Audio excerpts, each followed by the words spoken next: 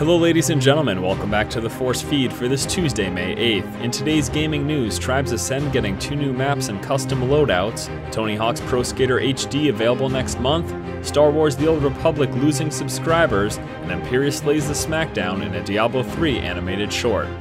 A new update coming to Tribes Ascend adds 2 new maps and custom loadouts. The new content includes Tartarus, a CTF map with large landscape features, and Hinterlands, an arena map with no inventory stations. The maps feature new environments, giving players a visual change of pace. Also included in the update are custom loadouts, which will let you easily swap between different play styles. No date was given for the Tartarus update, but it is said to be arriving soon. Now, if I could only get a hang of that skiing business.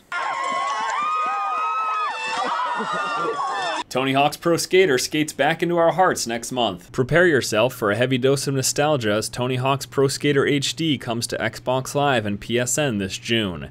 The remake will feature select levels from the first 2 games, and depending on its reception, more past levels may be added.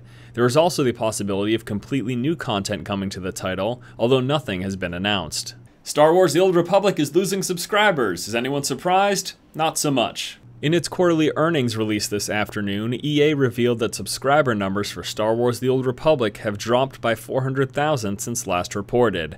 The game currently has 1.3 million active subscribers, down from 1.7 million in February. That's a steep decline in just a few months, and even though they have new content coming soon, I can't say I expect it'll help much.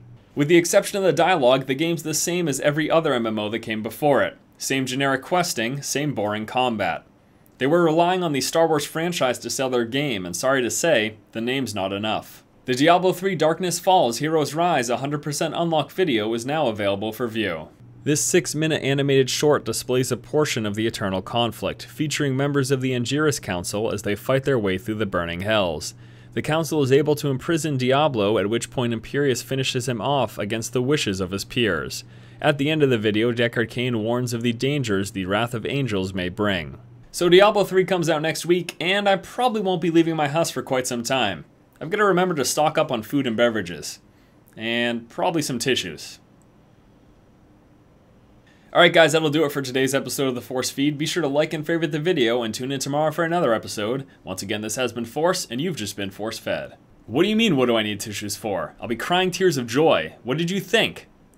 God, come on. No. I've got a sock for that.